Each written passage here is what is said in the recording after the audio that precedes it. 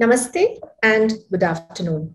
Greetings from all of us at Apollo Hospitals. This is Dr. Srinidhi Chidambaram, and I'm very happy to see you all again.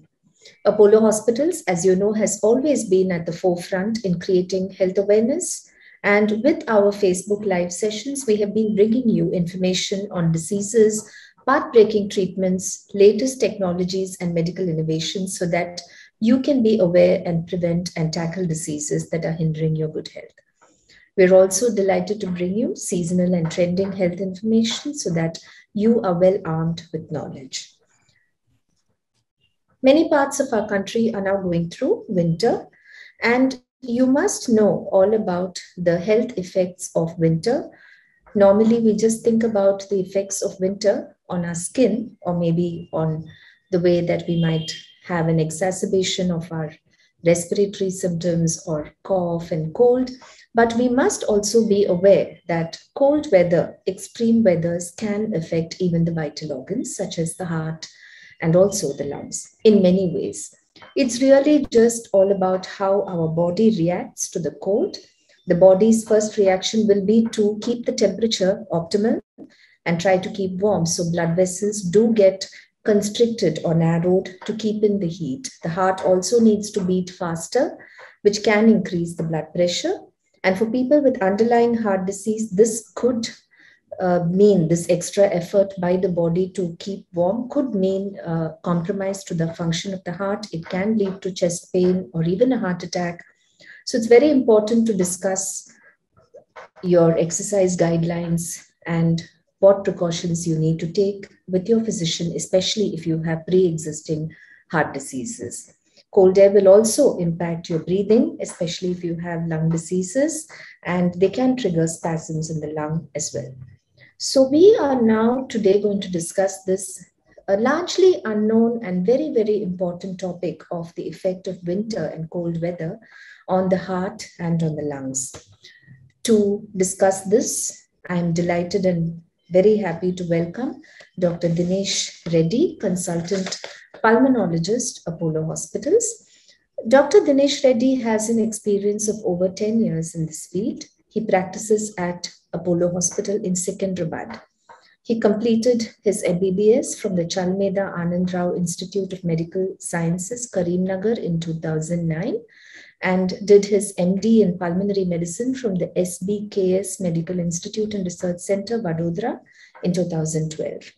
Dr. Dinesh specializes in lung surgery, lower upper respiratory tract infection management, and many procedures such as bulectomy, lobectomy, pneumonectomy, etc.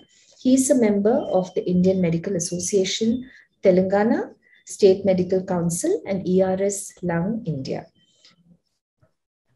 Welcome, Dr. Dinesh Reddy. Thank you so much for joining us today on this session.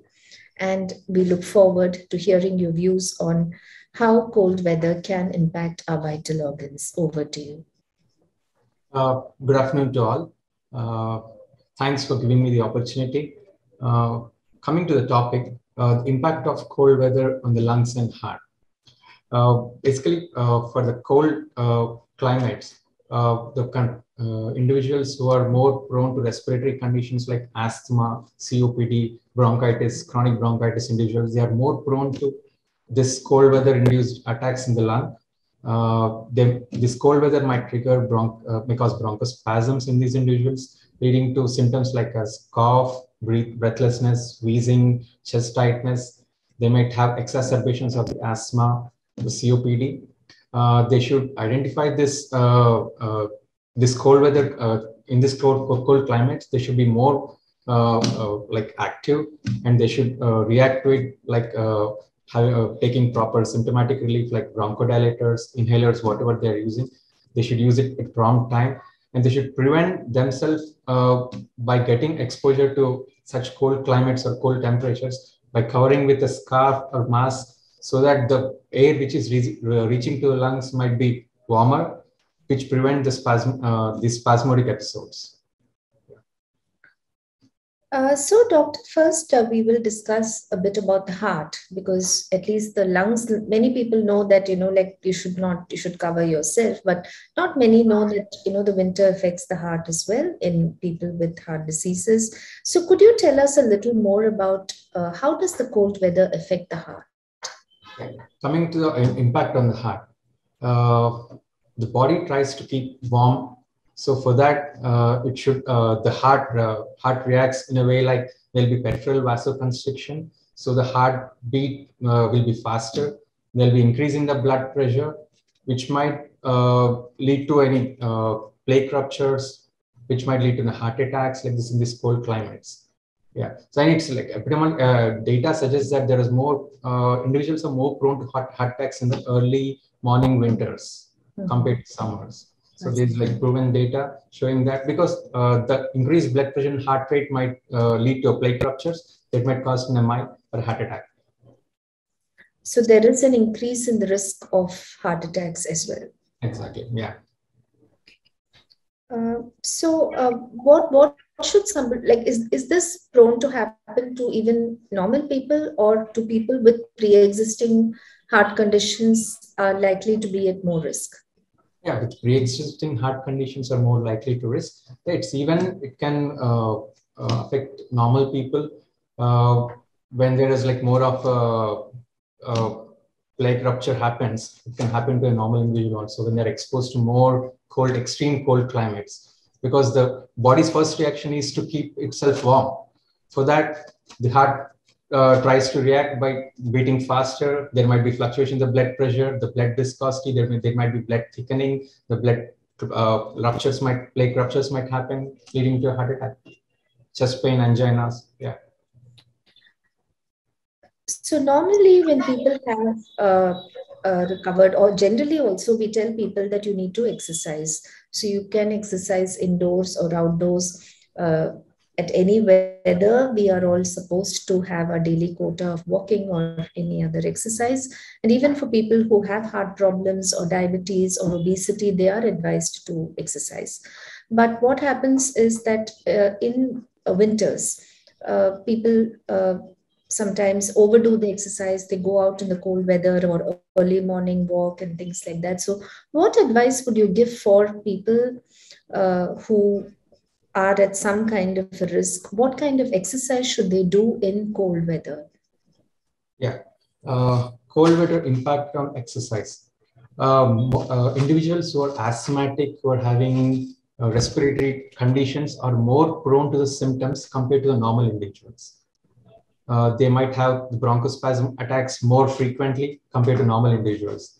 So whenever, if an asthmatic individual in this cold climates, they should be very careful in when they are performing their exercises. They should have their inhalers in handy, and they should use inhalers before the workout or before exercise, and better to not to do severe strenuous exercises, like preferably stay active indoors, using inhalers appropriately at regular intervals can also prevent these bronchospasm attacks and preventing from the asthma attacks. Yeah. And what about people with heart disorders? Should they go out for morning walks, or should they preferably work out indoors, or should they just do some stretches and warm up and just leave it at that? Yeah, even people with the heart disorders, they're also like more prone to develop the symptoms of breathlessness, these all things. In individuals with pulmonary hypertension, they are more prone to breathlessness with exertion, because the low oxygen levels lead to pulmonary vasoconstriction, which might further aggravate the symptoms. So it's better to be careful in these cold climates, to avoid any strenuous exercise, preferably stay active indoor, and use optimized medication regarding their conditions what they are. Right. So apart from the fact that exercise and cold weather can affect the heart, is there any further link with this hypothermia with other organs in the body apart from the heart and the lungs? Yeah, in the hypothermia, the body's first reaction will be like to keep body warmer. The major vital organs like they should be kept warm. So the heart tries to, there will be peripheral vasoconstriction. So to prevent the loss of temperature, there will be peripheral vasoconstriction so that the body keeps warm. And even as a reaction for that, the heart tends to beat faster. There will be a increase in the blood pressure. To keep other vital organs warm, the blood pressure increases, so the blood flow, the blood circulation gets better. Yeah, this is like they should be maintained properly. In hypothermia, the blood circulation, these all things might aggravate, the blood pressure might aggravate, leading to various conditions. Right. Is there a possibility that this increase in blood pressure or a rupture can also lead to a stroke? Yeah, definitely. Definitely. When there is increase in the blood pressure, the plaque rupture may cause, leading to chest pain, angina, heart attack, even a stroke. Yeah, there are high chances. There are high chances which can be aggravated by the cold climates. So, what should a person who is exposed to cold weather, what are the early warning signs, which means that that person may be going through a major complication and, one has to seek emergency help. So, what will be the earliest warning signs of either any of the vital organs being affected? Signs will be like there might be signs of bronchospasm, severe breathlessness, wheezing, there might be chest heaviness, you might be feeling chest pain, cough, followed by severe wheezing, breathlessness, chest pain. These all are the alarming things. And these symptoms are more prone to individuals like respiratory conditions who are asthmatic, who are COPD, who is hypertensive. These symptoms are more prone in these individuals. They should be very, very careful enough and find out these alarming signs whenever they have, and better to consult the emergency or physician as early as possible if they face any of these things. Right. Is there also a link between the COPD or asthma and heart? So if somebody, apart from the cold weather, are people with kind of, can one lead to the other kind of situation? Yeah. In patients with COPD who are in severe stages, where the blood oxygen levels will be on the lower side, those patients are more prone to pulmonary hypertension, leading to right heart failure. So these individuals are very, very prone to right heart failure, which might further aggravate the symptoms. So they should be made, these patients with COPD or asthma leading to carpulmonale pulmonary hypertension should be more careful and should be more, they should find out the symptoms, the alarming symptoms, and they should visit the clinician as early as possible. So is there anything else that you would like our viewers to know about precautions to take in the cold weather? Concerning the patients who are asthmatics, better not to do strenuous exercises in these cold weathers, but preferably stay active indoor.